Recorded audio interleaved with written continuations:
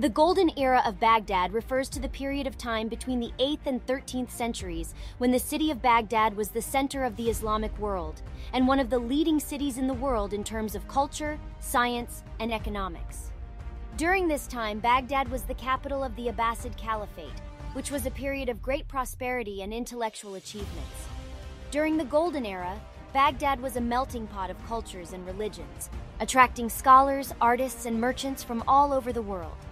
The city was renowned for its libraries, including the House of Wisdom, which contained hundreds of thousands of books and manuscripts in various languages. This made Baghdad a hub of learning and knowledge. In the fields of science, medicine, and mathematics, Baghdad was at the forefront of advancements.